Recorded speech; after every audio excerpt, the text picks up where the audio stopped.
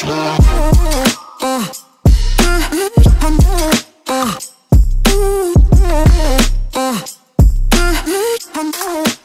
when I started today, I was like, okay, cool, I'm gonna do day in the life, I'm gonna actually talk to the camera and stuff, but it ended up being one of those days where just constantly just had things to do work-wise, and it's hard enough to actually code, you know, and to be a software engineer on the easy days and film, but on the days like this, I don't really have much time to get the camera out, I don't really have much time to talk to the camera. My work day is pretty much done at this point.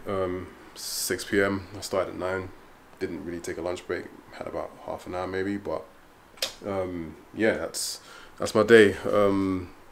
This is an interesting week because for the rest of today, what I got to do is I got to pack. So I'm going to Mexico on Friday, and then I also got to make dinner because I didn't even have lunch. But that is my plan for the next couple hours because it's only 6 PM and I don't go to bed till about 9, 10. So that's what I'm going to do.